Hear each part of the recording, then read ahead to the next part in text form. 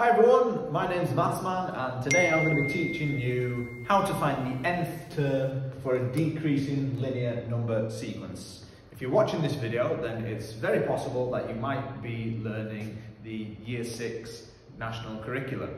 Now, in this video, I'm going to show you how you can turn a sequence of numbers and find the nth term.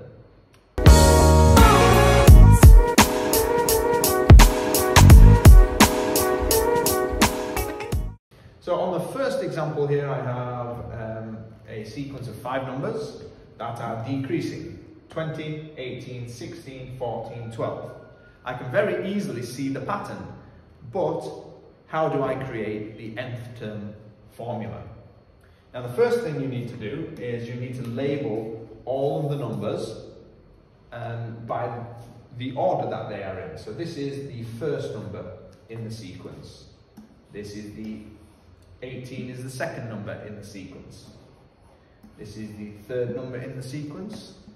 This is the fourth number in the sequence. This is the fifth number in the sequence.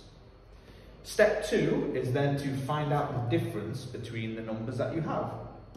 So between 20 and 18, it is take away 2. Between 18 and 16, it is take away 2. And between all of my numbers, it is take away 2.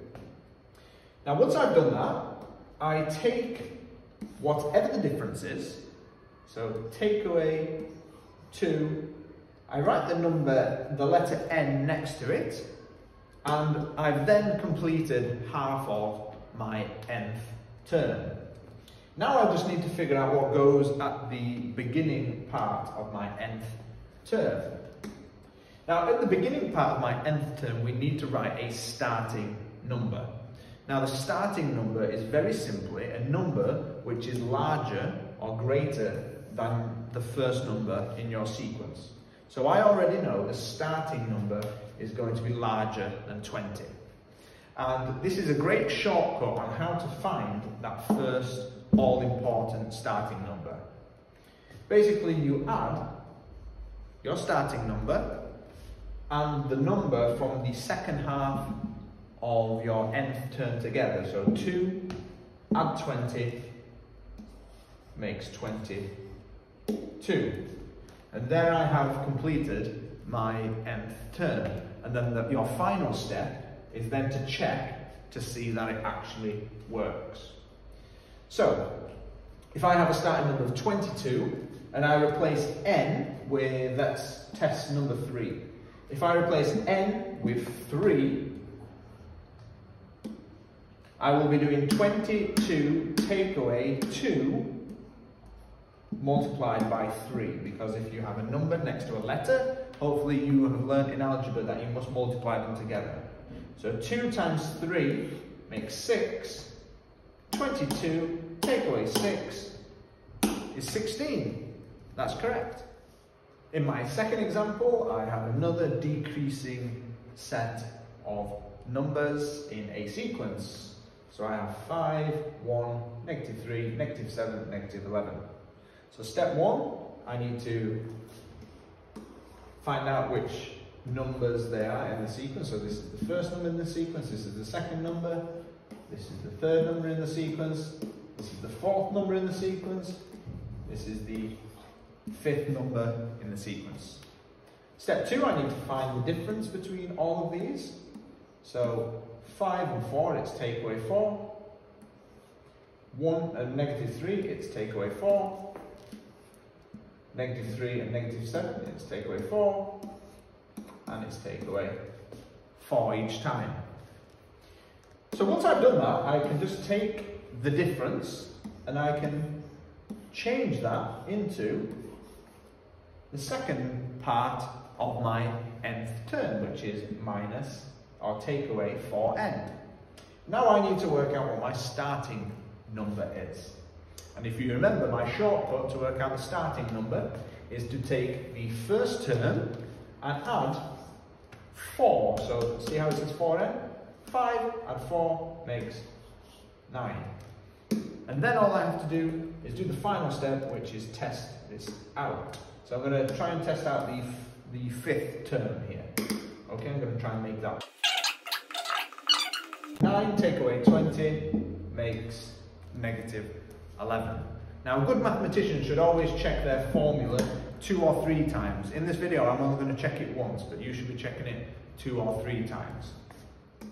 Now the final thing you may be asked to do is basically you will be given the formula and you have to then generate the number sequence yourself.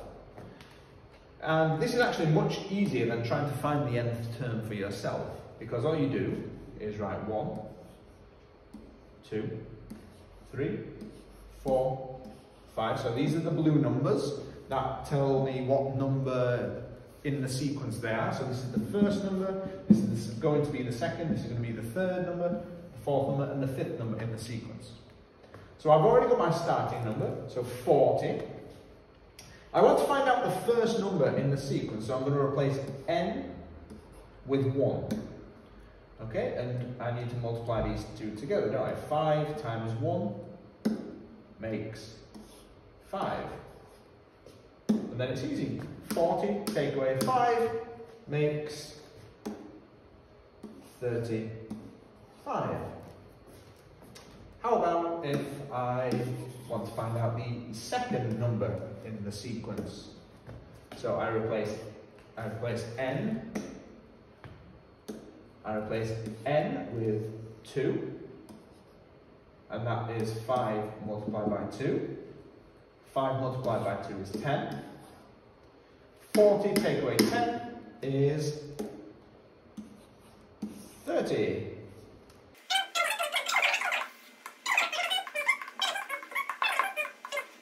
After you've done the first 3 numbers in linear number sequences, you can normally then just carry on, because you've already worked out that the pattern is just take away 5 every time.